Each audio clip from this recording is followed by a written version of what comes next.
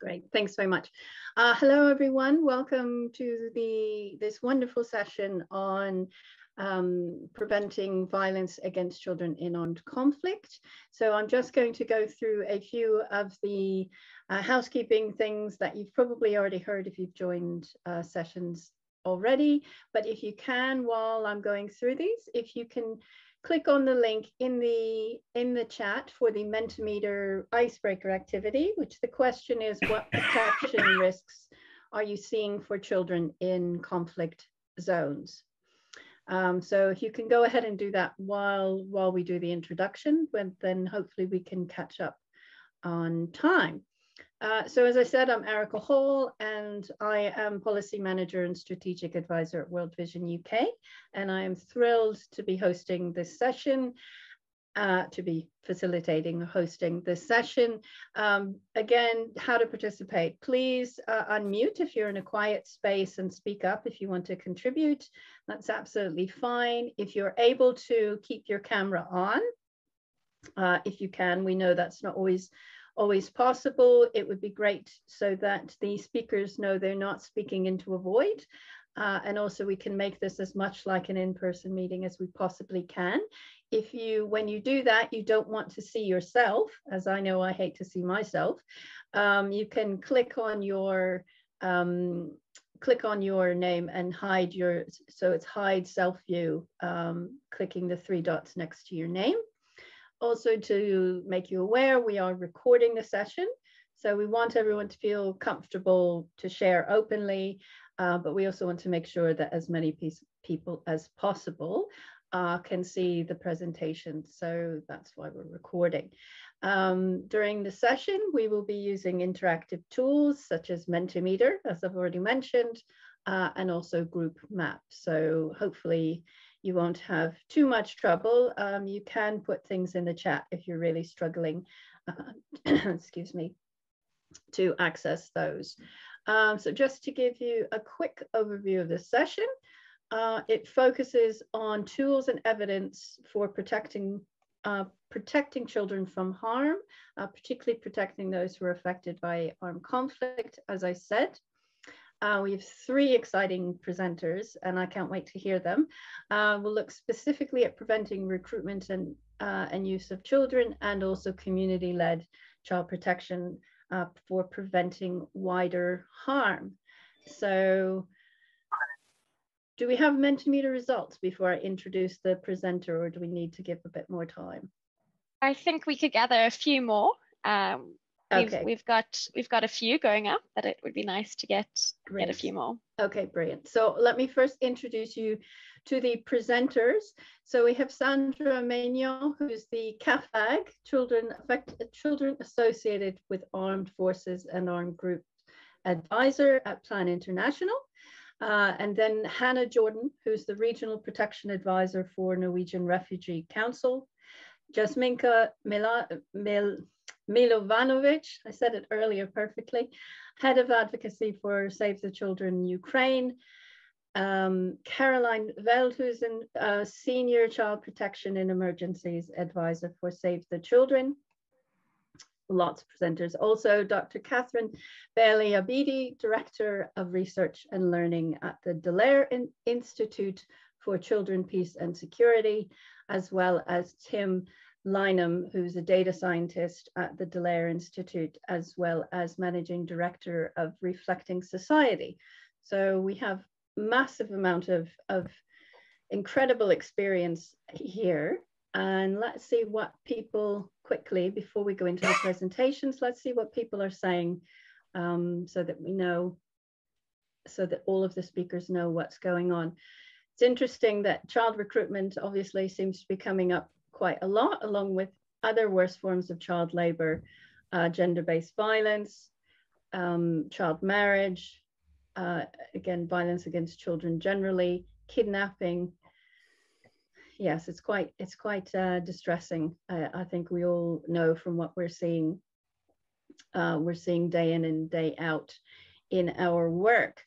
So, right, so that we can move on quickly. I think that will keep scrolling. I know we're going into Sandra's presentation, but it's really interesting to see what people are saying. But let's start with Sandra. So Sandra is going to start with a presentation of a toolkit for developing interventions to prevent the recruitment and use of children. And Sandra, the floor is now yours. Thank you. So I'm going to share my screen.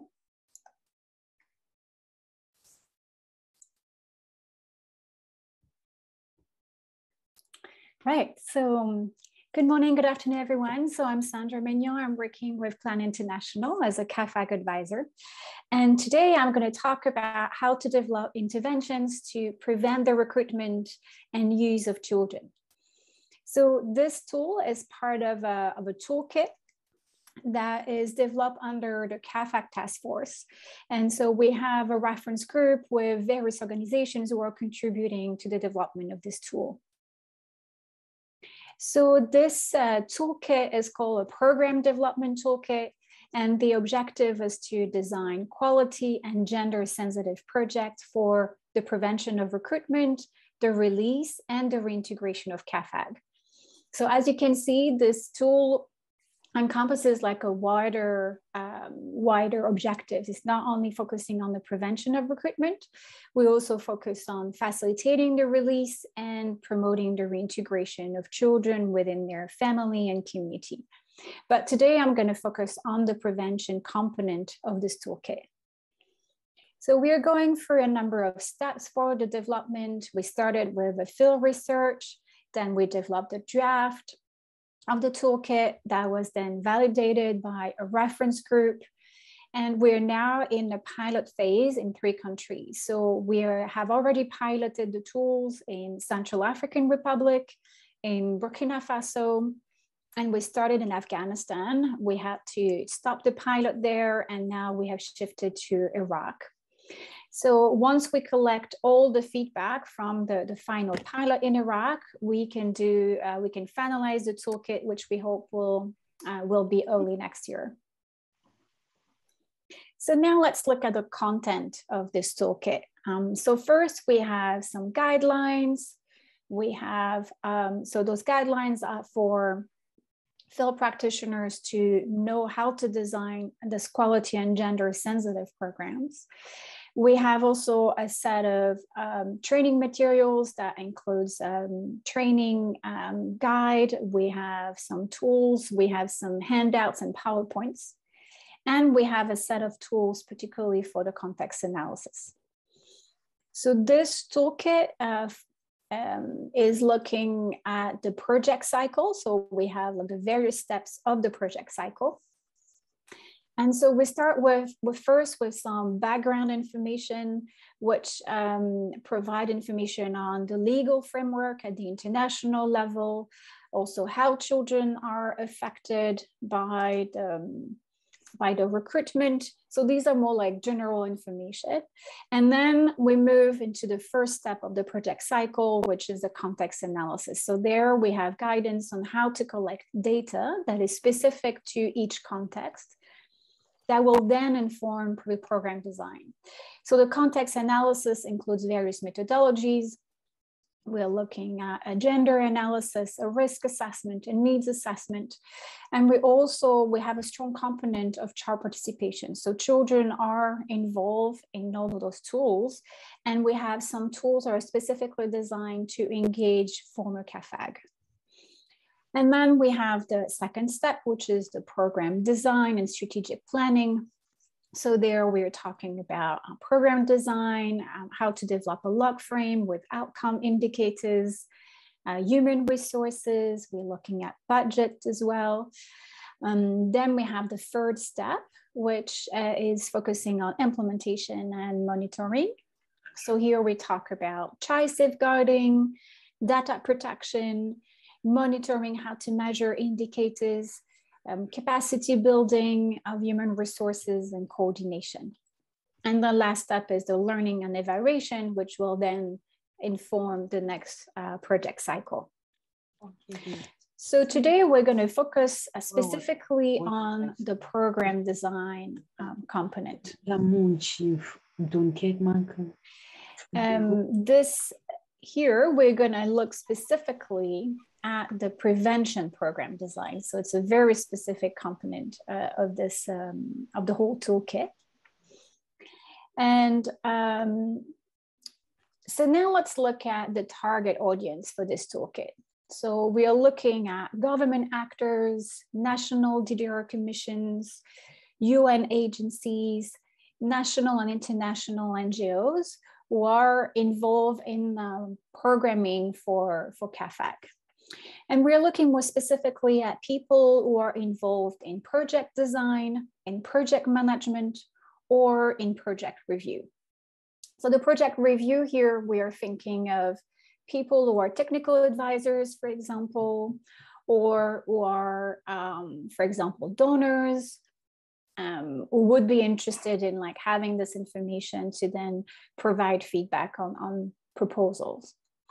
So basically this toolkit is not meant for caseworkers, for example, or for facilitators of life skills activities. It's really meant for project managers and above who are involved in project design. So now let's look at the methodology that we have developed for the design of prevention programs to prevent recruitment. So we start with the organization of data. So all the data that is collected during the context analysis is organized in a way that then it's used to inform programming. So as I mentioned in this data, we have data coming from the community, from the children, and from former CAFAG as well, so that they can share their perspective on what could have prevented their recruitment, for example.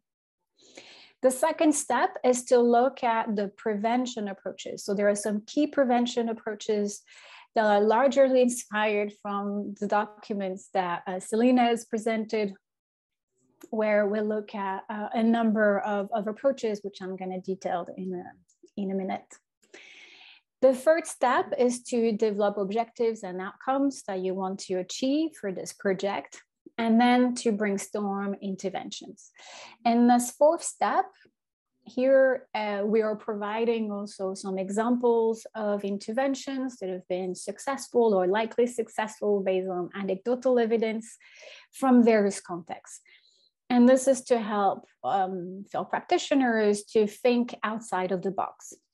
We know quite often prevention interventions are focused on awareness raising or this type of intervention. So here we're trying to encourage people to think outside of this typical intervention. So now let's look more specifically at those key prevention approaches. So the first one is to address risk factors and strengthen protective factors. So this is very similar to what Selena has mentioned earlier. So it's identifying those factors that will then inform the program. The second one is the community level approach and the multi-sectoral approach. So let's look at the first one. This one is what I would say almost the most important one.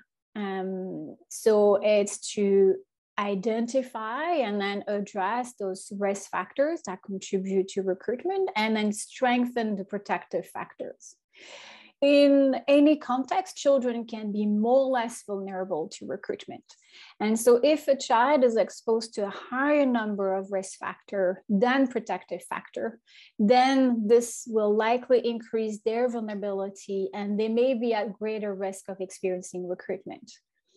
So for example, if we look at this diagram, here we have more risk factors than protective factors. And in this situation, we have a cumulative effect, like risk factors are adding to each other, which will increase the likelihood of recruitment. On the other hand, if we increase the number of protective factors, this may act to counterbalance the risk factors. And then this will increase the children and families' coping capacity and their resilience to prevent recruitment. In that situation, if we manage to strengthen those protective factors so they are stronger, more prevalent, and then we decrease or address the risk factors, then in that situation, we have lower risk of recruitment. So building on this, once you have identified your protective and risk factors, we suggest that they are organized around the socioecological levels of the socioecological levels. So you have this example of a table where you have protective factors. A number of them are actually called quote unquote universal, which may apply in most settings. And then you have risk factors that should be really identified locally in each context. And then once they organize in this way, then it's easier to look at what kind of interventions can we implement to address those risks or to strengthen the protective factors, right? So that's really the main approach. Now let's look at the second approach, which is a community level approach. Here, the intention is to support the community members so that they're able to protect their children. One of the first step is to first assess and then understand how communities naturally protect their children. And who are those influential people? Who are those key players in the community who have the power to influence social norms? Who have the power to say that recruitment is not acceptable in our community? Who have the power to say children should be in schools? And let's try to put the system in place so that children are not recruited. Right, so you have those key, what I call allies often in the community who have a lot more power than any NGO to influence how the community perceive recruitment of children. And the last point here is to strengthen those existing protective mechanisms for community mobilization, for capacity strengthening, for empowering those community members to strengthen existing mechanism. It can be also to organize them in networks. So you may have some community leaders who want to prevent recruitment, but they feel really alone. But if you organize them in a group, then they feel stronger. It's not just one community who's trying to resist recruitment, but then it's multiple who can support each other. And then you don't feel so lonely anymore. So these are the type of community level intervention and approach that can be implemented. And the last one is the key is the multisectoral approach. So in this situation, we look at child protection at the center, but we know also that alone, we won't be able to fully address or prevent recruitment. And so let's work with other sectors who have their own expertise to address those risk factors who have been identified. So if we think of education, we know that the lack of quality secondary education in some places is a risk factor to recruitment. So let's engage our colleagues from education to help us in providing those services that will then reduce the likelihood of recruitment. We know that poverty, the lack of income, stable income is also a risk factor. Then let's engage the livelihood sector. We know that food insecurity is also a risk factor, that the feeling of injustice is another risk factor. We know that conflict between various communities or between tribes is also a risk factor. So let's work with all the other sectors so that all together we can contribute to addressing those risk factors and reducing the likelihood of recruitment. So that was a quick overview of the key approaches that we're suggesting in this toolkit. And then we give quite a lot of tools to really organize the data and then guide through this process of brainstorming activities or brainstorming interventions to develop prevention interventions. Now I'd like to invite you to a quick brainstorming. So this is a table that has been put on, what's it called? Group map. So if we can have the link to group map in the chat. So I invite you to click on this link and think of, for each of those activity, for each of those protective factors and risk factors, what are the type of activity, what type of intervention that in your own organization you can implement to address them. So if we look at the first one, what is the type of intervention that can promote the ability of youth to find meaning in life, to problem solve, and to adapt to new situations? Or if we look at that one, what type of activity can you implement to address extreme poverty, domestic violence, and poor family relationships? So let's take just a few minutes to have this brainstorming exercise. So I'm going to stop sharing this so that you can see the link.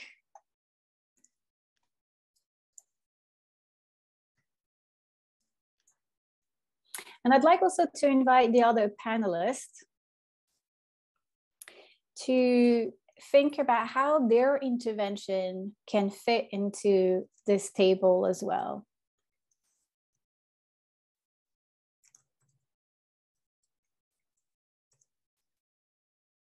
Do I need the panelists, other panelists have quick reflections on this while everyone's filling in the group map?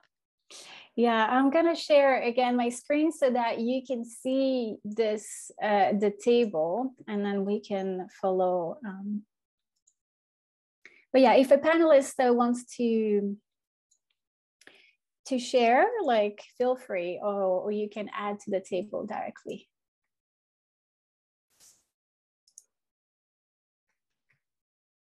Oops, here it is.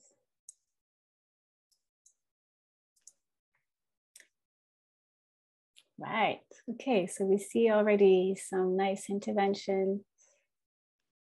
I see the first one is to create activities for good for creating meaning, especially, yeah, structured and match PSS activity, life skills programming. Yeah, so typically these are interventions that will help youth to feel, to have the skills to problem solve, to be more resilient if there is a new situation that arises in their life.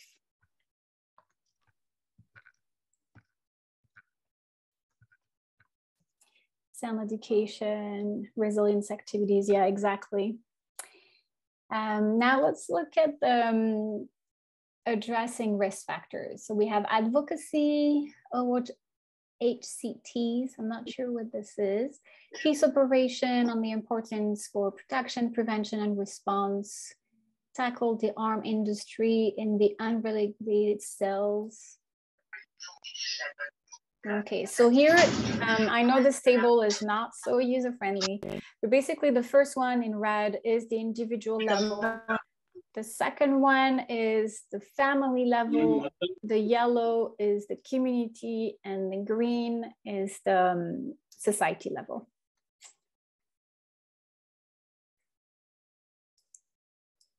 All right, I think I reached my time. So thank you all for your contributions. Thank you very much, Sandra. I think there's so much to digest there, and I wish we had more time to discuss. I think you do have a couple more minutes, but I just wanted to. Oh, do I? Okay. There was a question that came in about, I know we will have a Q&A at the end, but there was a question about the community approach, which is also addressing some of the protective factors while addressing risk factors. So I guess a question I had is, you were talking about these three different approaches, but are they three different approaches, or are they three different ways of getting to that you use all together? I guess that was my question. They work together. Yeah, you can definitely use a community approach to then address a risk factor. Absolutely, they work. And that's why I said this, the first approach in a way is so addressing risk factors and strengthening protective factors is the main one. And then the others are just add on. So then to think how to engage a community, how to engage other sectors, or add on to the first one. Yeah, absolutely. Great. Thank you so much. And I wish we had more time to go through this. But unfortunately, we do have to move on because we have another wonderful presentation coming up.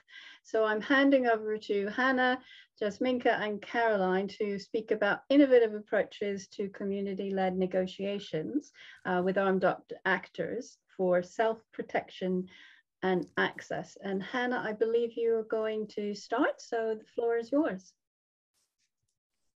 Thank you so much, Erica. Hopefully everyone can hear me. And thank you so much, Sandra, for really easily handing over, because I love participating in these sessions because they generate so many cross-cutting ideas and possibilities. So thank you so much for that. My name is Hannah Jordan. I'm the Regional Protection Advisor for the Norwegian Refugee Council for our Asia, Europe, and Latin America region. Would it be possible to share the presentation? Yes, of course. Perfect. Okay. So what we're going to talk about today is a project that NRC has with Save the Children Sweden, and it actually is looking at what I would actually say the community protective factors that you were talking about, Sandra. So it's a really perfect lead into what we're going to talk about today, is really looking at what are some ways that what are some community protective factors around prevention. And what in this project that we're really focusing on is humanitarian negotiations, and specifically community-led negotiations for access and protection.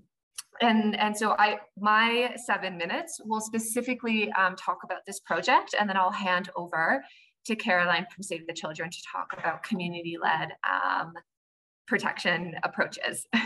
So the project that NRC and Save the Children have is we're really looking at support to and influencing of the wider humanitarian sector on innovative approaches to community-led negotiations with armed actors. Next slide. So an introduction to the project. We know that communities engage with different armed actors on a daily basis. These engagements range from hostage negotiations to criminal justice to dispute resolution to negotiating local ceasefires to providing and negotiating access to different services, to different roads, to protection. And humanitarian actors, we frequently operate in these contexts. And we know that communities have these existing relationships with different armed actors, and that these relationships evolve over time. So this project is really looking at, do humanitarians have a role in supporting communities on these negotiations? And if we do have a role, what is that role? We don't want to assume that we have a role, but we're really trying to look through this project as if we do, what is that role? And the intended outcome of this project is really to identify good practices for the humanitarian community, not just for NRC and Save the Children, in local engagement and negotiations with armed actors.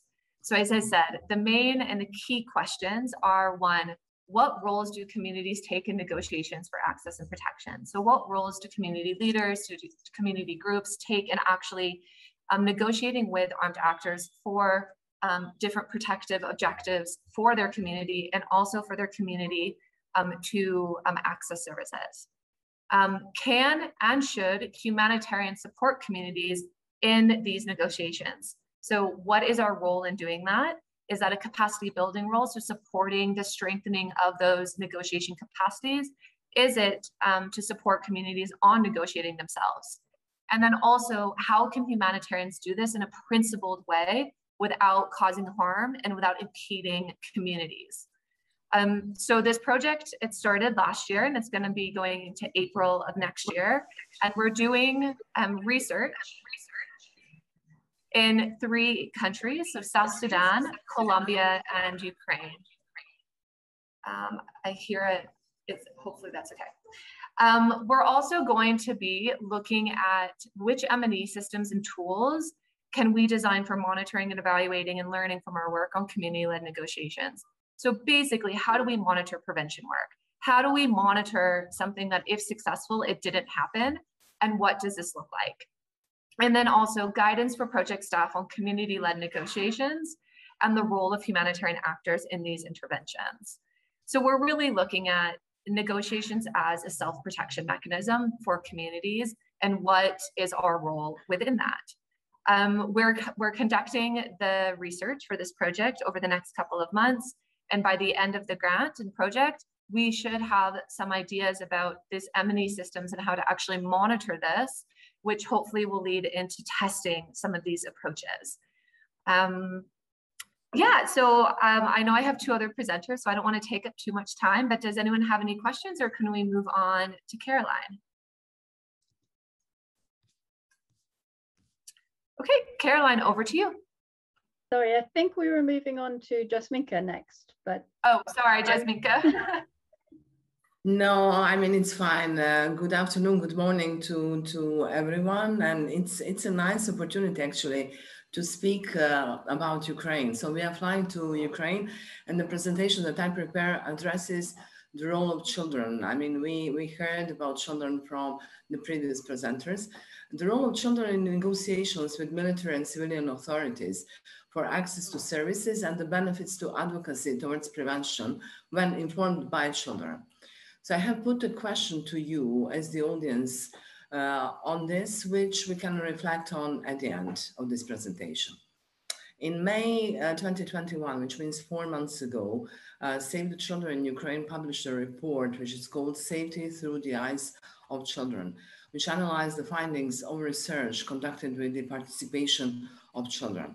So these children were already part of so-called school safety committees, a project of Save the Children, which I'll come to later.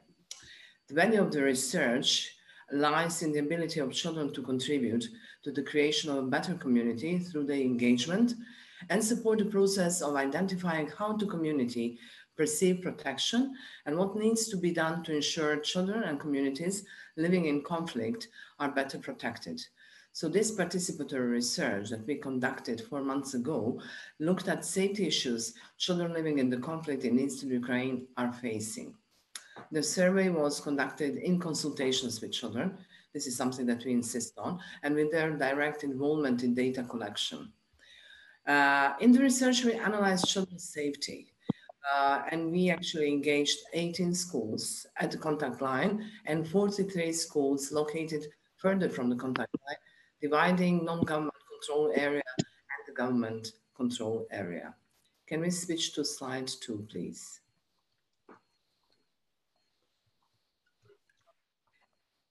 As you can see from these two questions in particular, there are clear areas of protection concerns being reported by children, and a significant proportion who feel like these threats are beyond their capacity to protect themselves.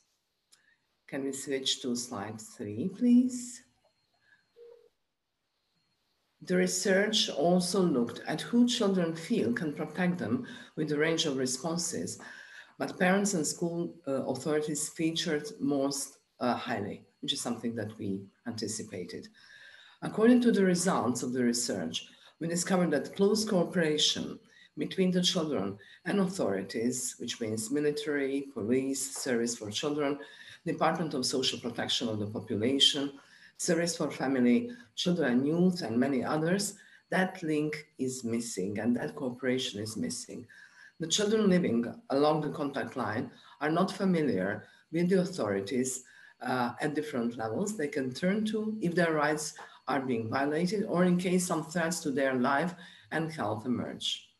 Unfortunately, there are no efficient referral pathway mechanisms as a way of solving problems, which is why it's essential to incorporate those recommendations from the research in our advocacy with the duty bearers. Despite initial ignorance from the side of government regarding involvement of children in a country with conflict such as Ukraine, we introduced new concepts such as child participation, something that Hannah referred to, child rights governance, predominantly in support of advocacy around the Safe Schools Declaration. We link local with global, and in collaboration with children as the key stakeholders, and by working with and for children, We use field experience to create opportunities and engage with the duty bearers. As mentioned at the start of this presentation, since 2017, we piloted and scaled up the so-called schools as zones of peace approach in a number of schools in government control areas and non-government control areas to address conflict-related safety issues in schools involving children, teachers, and parents. So that triangle is very important for us. Schools as zones of peace aims to secure safe learning environments in conflict settings, raise awareness among communities, school management, and children, and build local and national level engagement to protect education. As part of the same approach so far, we have established 40 school safety committees along both sides of the government and government control areas. Those committees carried out risk and resource mapping to identify risks and developed school action plans outlining mitigation of identified risks. As the main task of the committee was to mobilize school communities to respond to existing challenges, each school created and updated its own action plan with very concrete steps to overcome existing risks for children outside school and inside school and on the way to school. This plan was based on the risk mapping of the school and nearby area inside the community. This work at the grassroots level is complemented by child-led advocacy and advocacy at the national level for both endorsement and implementation of the Safe Schools Declaration by the government of Ukraine, which has uplifted conflict-affected children's voices to raise awareness and promote protection and education from attacks. School safety committees are feeding the findings deriving from their work into briefings and dialogues on safe schools guidelines to militaries, other armed actors and decision makers in Ukraine. So far, children would communicate with national education decision makers, and our intention is to involve them in community protection and access dialogues in Eastern Ukraine so that they can act as the actors of change in prevention and response efforts. By doing that, we believe we will improve our relations with armed forces and humanitarian negotiations work, which is outlined in the Save the Children civil military work, and it showcases how dialogues with armed actors and decision makers in Save the Children work in Ukraine are shaped by both community members and the children from school safety committees. Once again, let me emphasize that these committees inform the advocacy around implementing the Safe Schools Declaration and the guidelines for protecting schools and universities from military use during armed conflict, with civil military work and collaboration with the Ministry of Defense being one of the key components. Safe Schools Declaration and the guidelines, as you all know, are the only international documents dedicated exclusively to the safety of schools, children, and teachers in the context of armed conflicts.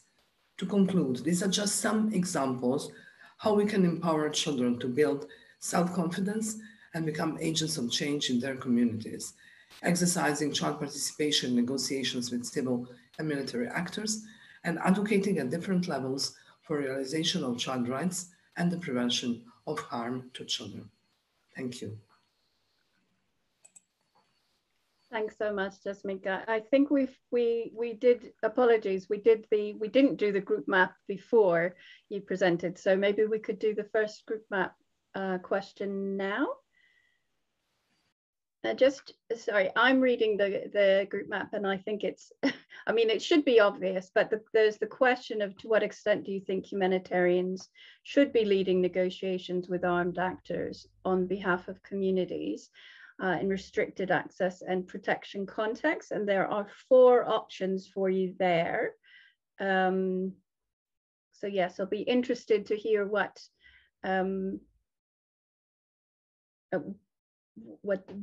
the thoughts are.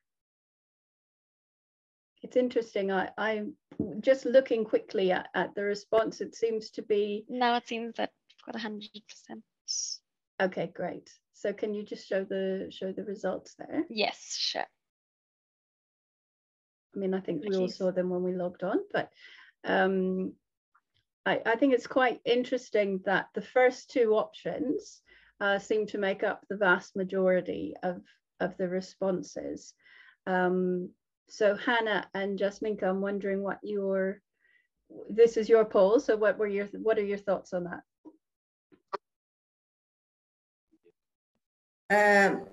I may maybe start in terms of humanitarians leading negotiations with armed actors on the behalf of communities in restricted access and protection contexts. I think that, I clearly somehow outlined in the presentation that, yes, we want to be a part of the process as humanitarian actors, but we want to, as much as possible, of course, looking at safety and security issues and not actually doing anything that could harm in any way children and communities. We want to bring them to the table. We want to bring both community members and children and youth to the table. And, for the time being, as I said, we are doing that at the level of the Ministry of Education, but we are surely, but slowly somehow moving towards the defense structures. And, we started maybe a couple of years ago in a very indirect way, but more and more we are having those more direct gatherings between children and youth. We are training civil and militaries on the Safe Schools Declaration. We are slowly somehow incorporating into the curriculum those issues that we are covering naturally as Save the Children, such as child protection and education in emergency, so that they see it's not just, that party on the other side of the battlefield. It's also, those children who they need to think about. It's about, child rights. It's about all those things that usually civil militaries do not really think, because they have, according to them, some more important job to do. So I think that, we are in a way acting as sometimes eye-opener to them. And to be honest, I think that that's a very, very good way of, one, educating them, two, making sure that they are becoming more an allies to everything that we are doing, because there has to be some synergy between what humanitarian players are doing and what civil military people are doing. Great, thanks very much. And I think we'll move to Caroline now. And I don't know if you wanted to do the group map before your presentation or after. I don't have no group map. Oh, there is another one. Yeah, that is Jasminka's one. Oh, sorry. So we're one behind. So sorry the one you that. just showed was Hannah's. Oh, I'm so sorry, Hannah. Jasminka, shall we share yours now? It's in the capable hands of Catherine. All right. Okay. So there's another one, the second one. So I will share the same link again, and I'll release the second part of the question. And then Erica, you can speak us through the answers to those as well, and then we can go into Caroline's presentation. So do you think children have a role in negotiations for access to services, excuse me, with military authorities, is the question. Yes, have I got that right? Yes, that's right. So if you click on the same link again, it should have taken you to the second question. Or if you were already in there, you can just click continue survey. Give me a thumbs up in the chat or on your screen if that's working for you.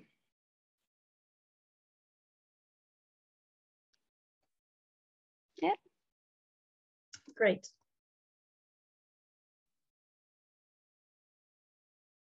So why don't we, while people are filling that in, Caroline, do you want to go through your presentation and maybe we can look at the results at the end? Yes, that seems fine. And then Jasminka will get back to you to give a little analysis of the poll. Catherine, would it be possible to show the slides again?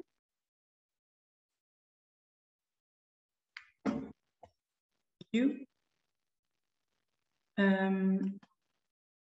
Okay, so my role is to zoom out a little bit and explain how the community-led negotiations with armed actors project will be linked to the broader evidence-based approach that Save the Children and War Child are currently developing, focusing on community-led child protection. And Sandra, you asked where the other presenters come in. We come in relation to your community-level approaches to preventing recruitment and use of children. So in a way, we're also linking to your project. And basically, why are we developing this broader approach on community-led child protection, and also how is this relevant for the prevention of harm to children in conflict, because that is the frame of this session. And it's very good that I see myself on video, because that would avoid that I start talking like an Italian. So I'm going to put my hands down. Next slide, please, Catherine. So what do we know? We know that communities across context and also settings are in most cases the first line actors to prevent and also respond to harms to children. But communities are also the site of violence against children, in particular in conflict settings, with communities facing threats to their ability to keep children safe as a result of violence, loss of livelihood opportunities, or migration and displacement. And what we also know is that our current engagement with communities on child protection tends to focus on setting up and strengthening various kinds of community-based child protection mechanisms. Like, well, I think that most of us here in this session have been engaging with child protection committees, children's clubs, youth groups. And this is basically a practice which has been recognized for years by child protection actors, donors, academics, governments, as the key community-level approach on child protection. Yet, two global interagency evidence reviews, one from 2009 and the more recent one from 2018, which was conducted by the Alliance, tell us that these approaches tend to limit community ownership and sustainability. And in particular, when they are driven by external agendas, limited recognition and inclusion of local realities. And while these approaches are implemented in the community, they do not always come from the community. Next slide. So the approach that we are developing will, first of all, guide country offices to reflect on the current levels of community ownership in their existing child protection programming. So starting the journey to shift powers with a reflection on current practice. And questions we ask child protection teams include, for example, are you entering the community as a learner and listener, or rather as an expert? Do you engage with the community following their pace, or rather the NGO or donor's timeline? Who holds the power and takes the decision in relation to harms the community would address, the actions that will be taken, and the actors or community structures that will be involved? And based on that reflection, child protection teams are then guided to identify opportunities to give space and cede power to communities to protect their children in an inclusive way. The overall aim of the approach is to strengthen the protective environment for children within the communities using a child protection systems approach, building on already existing formal and definitely also informal community approaches, resources, and capacities to protect children, which includes endogenous approaches to prevention, the topic of this Alliance annual meeting, or referring back to the previous speakers, community experiences and strengths related to engagement and negotiations with armed actors. And because these initiatives will be locally owned and managed by communities themselves using their intrinsic motivation and drive, they are likely to be more sustainable. And lastly, the approach builds on ongoing research by Professor Mike Wessels of the Child Resilience Alliance, conducted in Sierra Leone, Kenya, and India. And a very quick side note, the research and the work that's being done in Kenya will be presented tomorrow during the thematic session, or it is, I think. And as Save the Children and War Child, we are conducting research and gathering learning in different countries across regions. And I think up to 15 countries will be involved, to broaden the evidence base related to the effectiveness of using a community-led approach, focusing on both development context and also humanitarian action. And that will definitely include conflict settings. So this is basically the broader scope of the work that both Hannah and Jasminka have been talking about. So more on this in probably somewhere the end of 2020. Thank you. And I don't know if there are any questions in relation to this before handing over to you, Jasminka. I think we're going to get questions at the end because good. we are kind of very tight on time at the moment. So if we could just, Catherine, if we could just see the poll results and then we can talk about it in the question session after the other Catherine speaks. So if you're just able to show us the result now.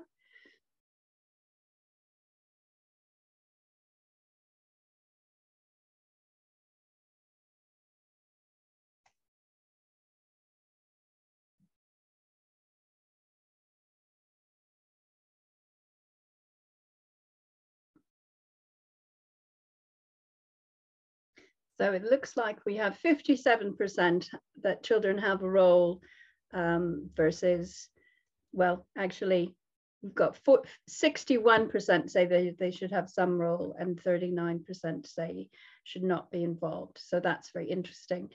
Right, apologies for now cutting you short on your presentation, which was absolutely fascinating. But I think we need to move on now to, just so that we make sure everyone has time and hopefully we have time for questions.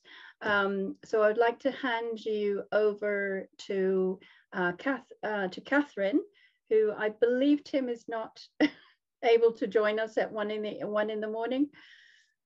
Is that what's happened? Oh, Tim is with us now. Oh, he is. Oh, great. Welcome, Tim. Sorry for that. Turning over to both of you from the Dallaire Institute to look at their Knowledge for Prevention project and the early warning modeling, which I've had difficulty saying. Catherine, please go ahead. Wonderful. Thanks, Erica. So, Catherine, if we could have our presentation, that would be lovely. Great, and apologies in advance. My puppy has been sleeping for 6 hours straight and has decided to voice her participation in our discussion today as soon as I start to speak.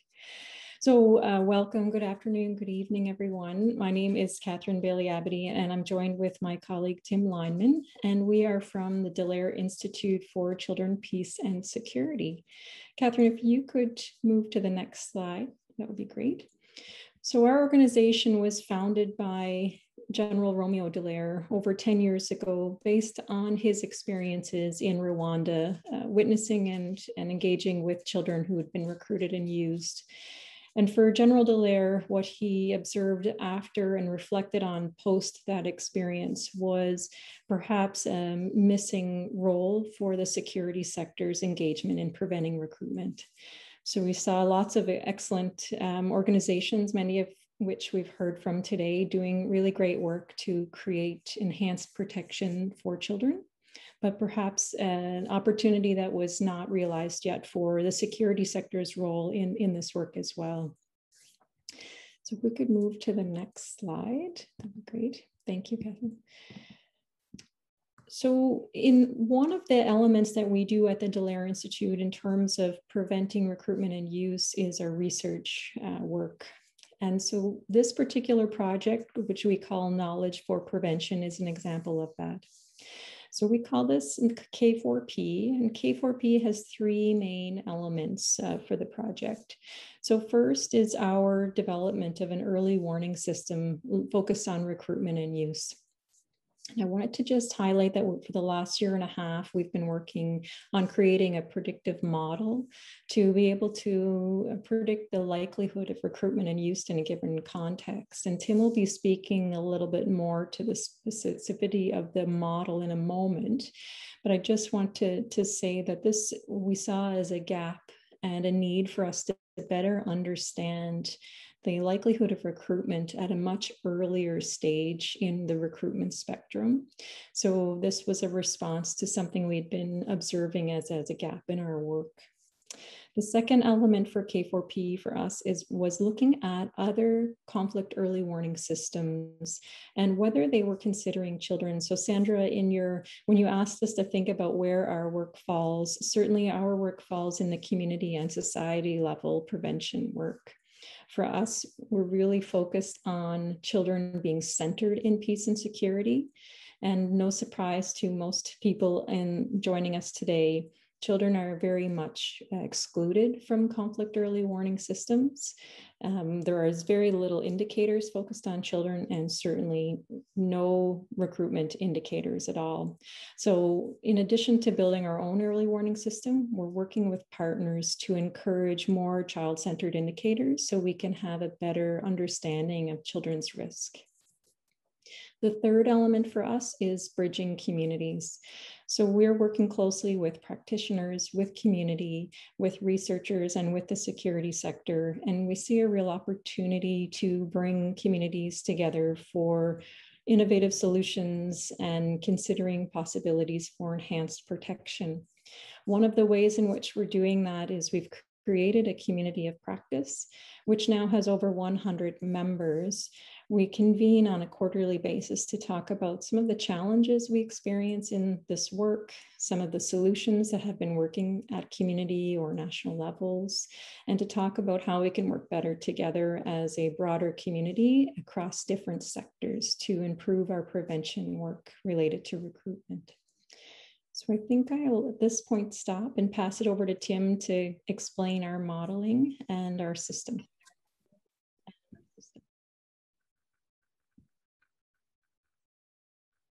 Well, while we're waiting for Tim to come back on, does anyone have any questions on what Catherine has been talking about?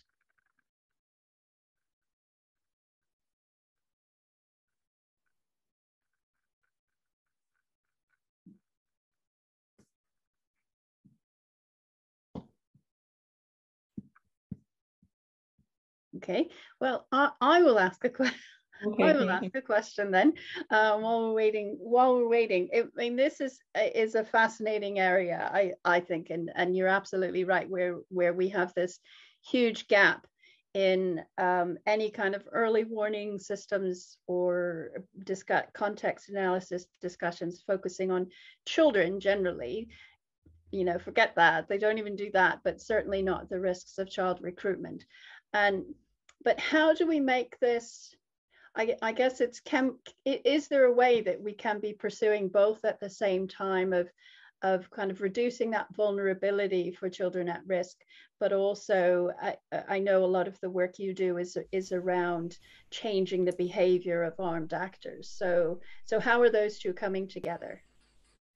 Great question, thank you.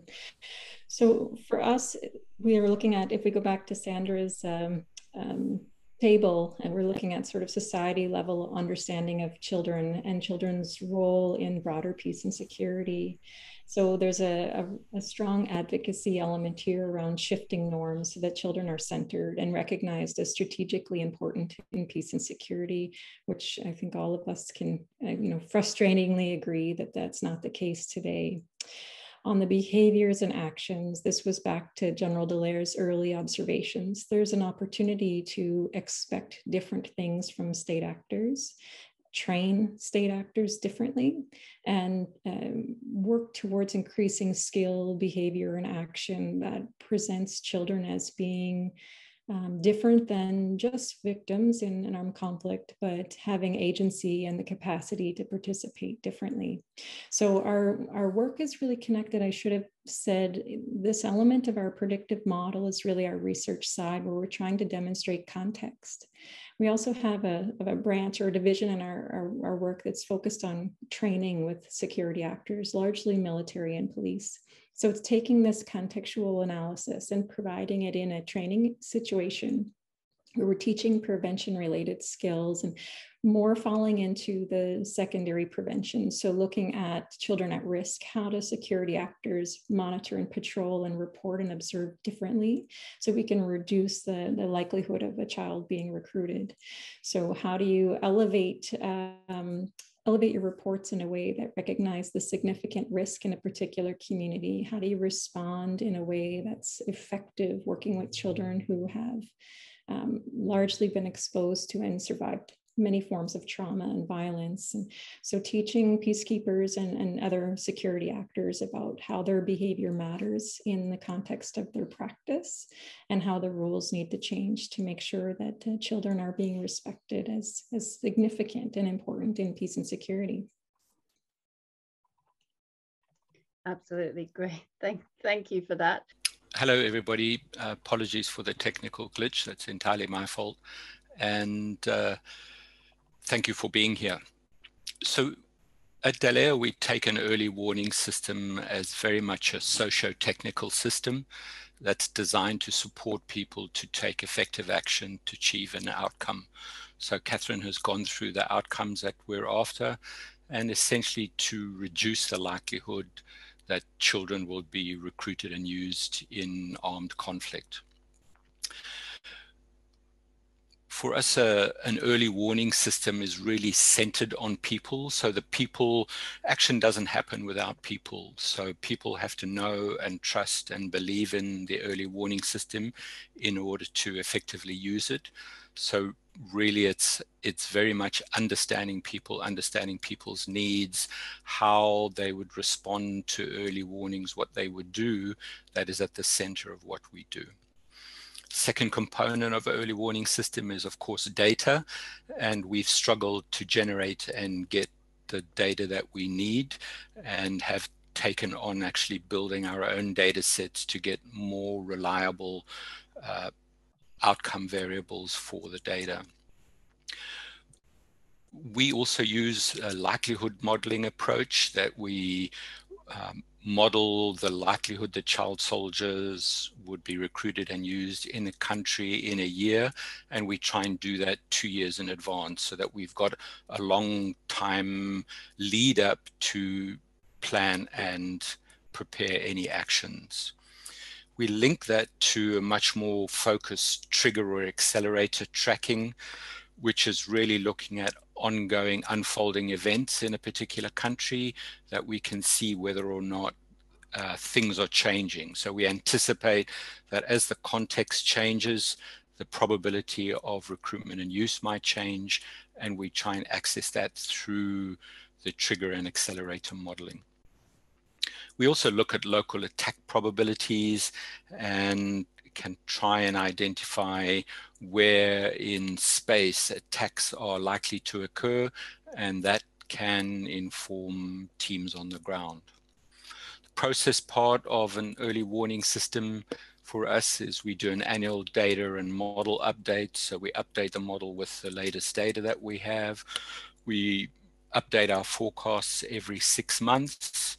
We produce weekly trigger or accelerator assessments, and as needed, attack probabilities and likelihood estimation so that we can update for a specific situation what our predictions are.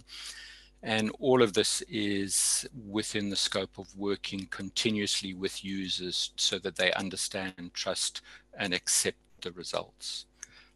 Next slide, please. So I'm just going to go sort of in a squiggledy fashion through this slide from the top left, data,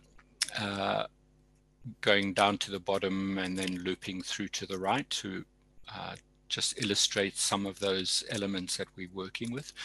So data, we've developed a big challenge for us in terms of modeling recruitment and use of child soldiers is to identify an outcome data set. So the outcome is this group has or has not used child soldiers in this country in this year. So it's a group by country by year. And so we've developed our own data set with close to 2,000 observations of all non-state actors in the UCDP data set between 2010 to it's now 2020. And that's the basis of our modeling. We then use Bayesian network likelihood modeling to explore a range of predictors. So what variables at a country or group or conflict scale reliably predict the recruitment and use of child soldiers. So that network model at the bottom left is our preliminary model, which we're in the process of updating. And that shows that the use of child soldiers by government forces, whether or not the group has been previously active, whether or not the conflict was an attack, and the duration of the conflict are important predictors of the recruitment and use of child soldiers. Then moving up to that central column, if you like, the weekly trigger accelerator modeling, we use ICU's data, which is machine coded news data that is produced from the US, and we update a weekly worry list. So every week we track globally, every country in the world, identify shifts or changes in the trends of media reports that would inform us of the likelihood that the recruitment and use probability that we've estimated with the models might be changing, and the K4P team makes decisions as to whether to take further action or not. And then lastly, that the maps on the right-hand side are from Cabo Delgado in northern Mozambique, where there's an ongoing conflict, as many of you may know. The left-hand side is just a map with some ACLED data on attacks on civilians, and the right-hand map is a probability of civilian attacks that we've used, with the bright red being the highest probability of attacks. So with that, we can look at how many children are in those areas and are at greatest risk, and we can look at what areas are requiring urgent attention to reduce the risk. And that's the end from me, and back to Catherine. Thanks, Tim. That's great. Sorry, it wasn't quite the end from me. That basically everything revolves around the decision maker and the decisions they have to make. An early warning system is only a tool to enhance the capabilities of decision makers. Thank you. Great, thanks, Tim. If we can move to the next slide, and Erica, I know we're really pressed for time, so I'll wrap up here with just a couple of points for the final two slides. But to respond to the question in the chat about who the data is used, who's using the data, currently it's an internal process. So we produce a worry list, areas of changing context or increased worry, and internally we make decisions on how we can share that information with relevant bodies, whether they're community level, national, or regional. And so right now the data is not publicly available, but we're working with teams to see how we can scale up this project so that we can have a much more public facing experience. I just quickly highlight that in Mozambique, we were flagging the likelihood of recruitment of children, the high likelihood, in January 2020. And so our model, our wish is that we're 1.5 to 2 years out from recruitment happening, that we're able to raise flags and raise warnings so that early action and intervention can take place to prevent recruitment from happening in the first place. And if anyone would like to touch base with Tim or I to speak a little bit more about our experience in Mozambique and the resulting interventions that have us working directly with the state forces now to do training, we'd be happy to do that at a different time. maybe the last slide, Catherine, please. So just want to say in terms of where we're going next, I think there was a question as well about the accessibility of our model. We have a fully functioning, capable model now, and we're in the process of building the early warning system around our work. So we are engaging with partners to imagine what data we need to enhance our predictive ability, who we would partner with.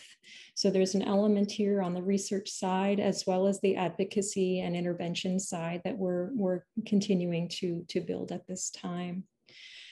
Just because of how short we are in time, I'll stop there. Thank you for joining us. Tim and I are available. You can reach us with our email there, and we'd be happy to follow up if you have any further questions. Thank you. Thanks, Catherine and Tim. Yes, I do feel like we needed an entire session on that model, and unfortunately, we are sort of running out of time. There are a few questions, some of which you've already answered, but one question I just wanted to pick out in terms of the early warning signs. One of the questions is the prevalence of light arms in a country part of this early warning approach? So that's just a quick, hopefully quick response.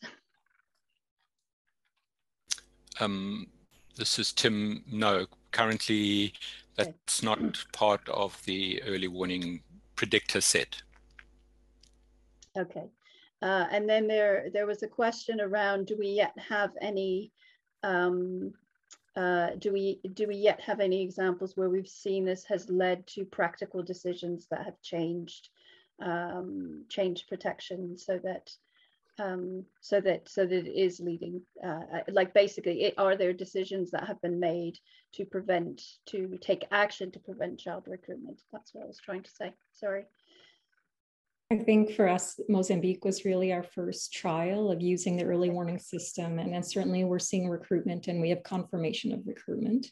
We also have interventions that have started rather quickly, not quick enough, of course, in terms of trying to mitigate recruitment. So this is early days of this system, and we're looking forward to work with many of you on the call today to see how we can work together to make sure this model is as successful as it can be.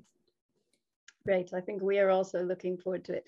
Catherine, can you put up the last slide with everyone's contact details while I just go through a last question that's come up for Caroline? The question is, and this may not be a quick answer, but what do you do in a situation where the community in the driving seat seeks protection in ways that the humanitarian organization can't or won't address? Yeah, I know, not a simple question. I read the question. Maybe Jason, we can have a bilateral on that. I think the starting point would still be to engage with the community to see if there are ways for themselves to protect, to keep children safe in the community. The interesting thing is that I said that it's applicable across context, etc., but there are situations in which a community-led approach might not be appropriate. One of them being a rapid onset emergency, where you can't, normally you need, community-led approach takes time to build trust, etc., There are phases in the approach, which is not necessarily appropriate in a rapid onset emergency, because it's all about saving lives, and we will come in to engage with the community, but also to intervene and save lives. There are. I think it takes too much time, and there's not one answer to your question, because I think you can look at it from different angles.